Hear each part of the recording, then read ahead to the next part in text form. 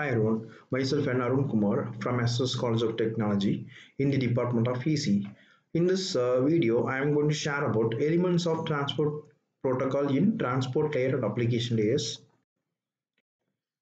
So initially, the elements of transport protocols are addressing and connection establishment, connection release, flow control and buffering, multiplexing, and crash recovery. So these are all some elements which are to be used for transport layer protocols. Transport protocols. So the transport protocols are the medium which is used to access the information based on the nodes.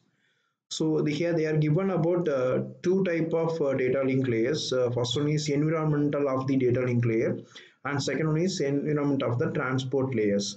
So based on these two layers only, we can able to transmit the informations.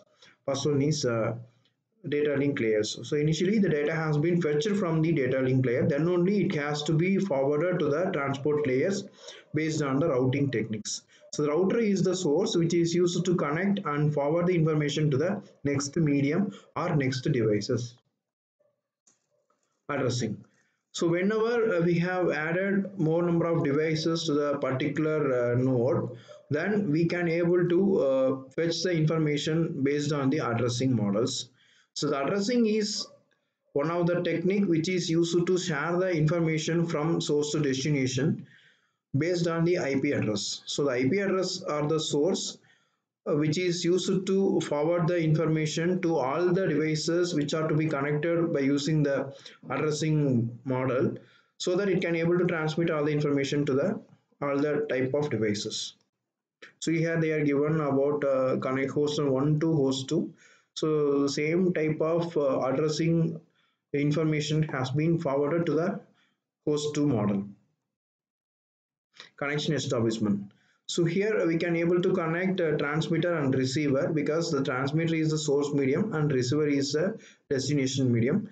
Whenever you can forward the information from source to destination, the connections are one of the important one. If your connection is failed or not getting any information from the destination means, then we have to check the host 1 model, so that we can able to identify the fault of the concerned medium.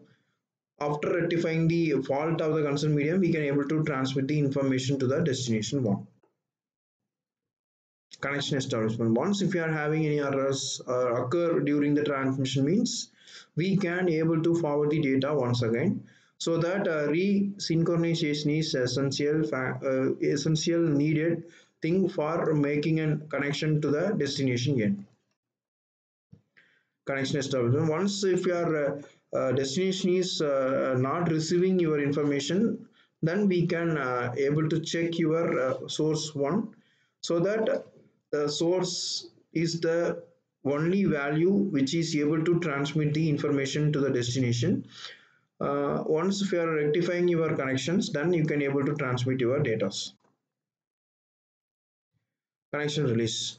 Initially the data has been sent to the host to 1. Then after getting a proper acknowledgement from the source destination 1, then we can able to transmit the data once again. Then the data is acknowledged by the host to 1. If it is having any errors, no data are delivered after a disconnected request, no data request. Once if you are getting any errors, then we need to check the data once again. After finalizing the data, then only it can able to transmit the data to the host 2 model. So here one of the other port which is accessed by the host 2 model. So in this one, initially first data has been received successfully. After one after another, then the second host will not receive the data properly, so that the particular model alone need to check once again, and it can able to transmit the data from host 1 to host 2, so that we can avoid the lost packet loss of the concerned host 2 model. So connection release. So not only we are receiving the data for host 2 model, we can able to receive the data, or we can get the packet loss information based on the data's connections.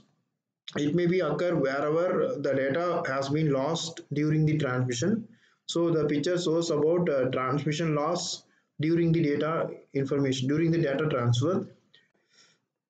So the second diagram shows that if it is data has been lost due to the data transmission means, then it cannot able to transmit the data to the host one model, so that the host one may not get the information from host 2, so it won't transmit any data to the host 2 one, so that it can be make it as a lost model, lost one.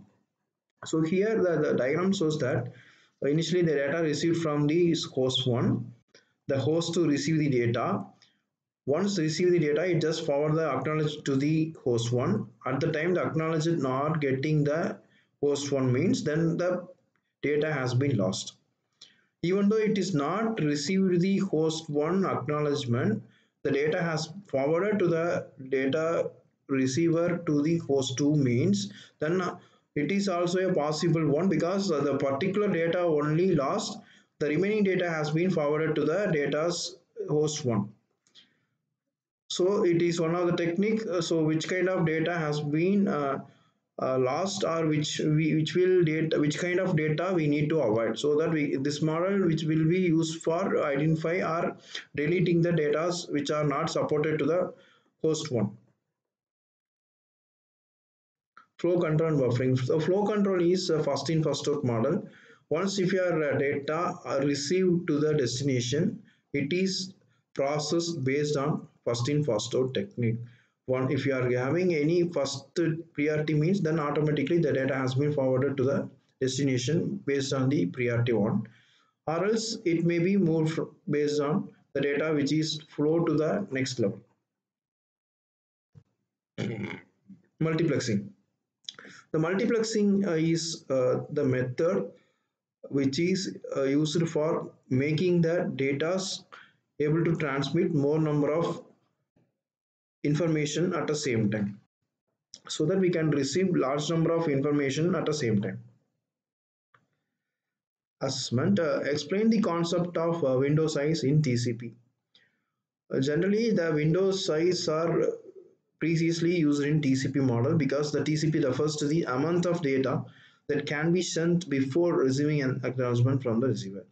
It is a flow control mechanism that helps manage the rate of data transmission based on the receiver's buffer capacity. A large window size allows more data to be sent without waiting for an acknowledgement, because of improving a throughput. Thank you.